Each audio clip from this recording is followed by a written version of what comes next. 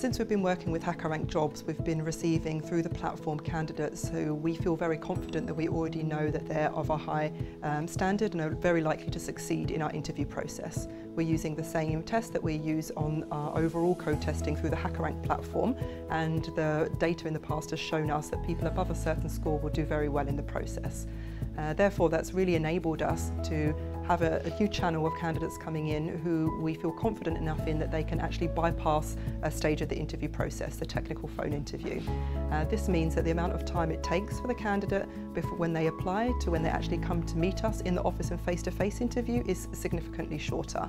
And that's a real advantage for us and also for the candidates, many of which have to apply for a visa to come to a face-to-face interview, which can take up to 8 weeks.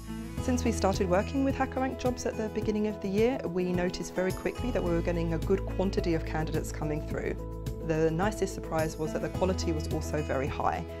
Once we received a good pipeline of candidates from HackerRank jobs, we noticed very quickly that they were passing successfully through the interview process.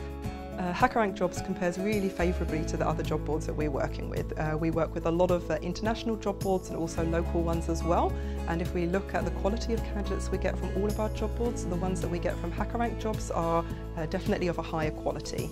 The quality percentage is about 44% for the candidates we receive from HackerRank jobs, and if we look at the other job boards, particularly the ones that can provide us with a volume of candidates, it's somewhere between 8 and 16.